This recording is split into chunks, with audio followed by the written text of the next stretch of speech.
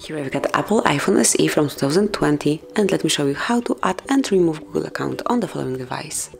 So at first you have to open the settings, then find and select passwords and accounts, and here you've got add account. Just click on it.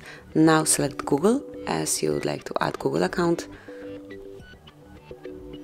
Click on continue. Make sure that you are connected to Wi-Fi, and now it's time to enter your email address or phone number right into this tab.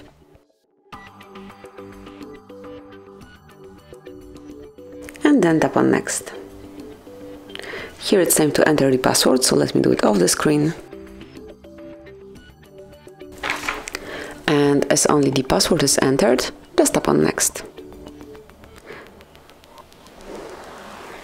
And then if you would like to make Gmail as your device's default email address, then if you would like to share the contacts with Gmail and also the calendar, just tap on save. And as you can see, the account is added, so you can smoothly use it.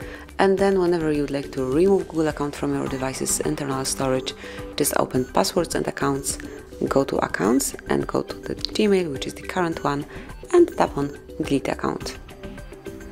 And if you truly want to do it, just click on delete from my iPhone. And as you can see, it's no longer here, so now you have no Google account connected with this device, with this Apple iPhone. So that will be all, so you can add and remove Google account. Thank you for watching. Please subscribe our channel and leave the thumbs up.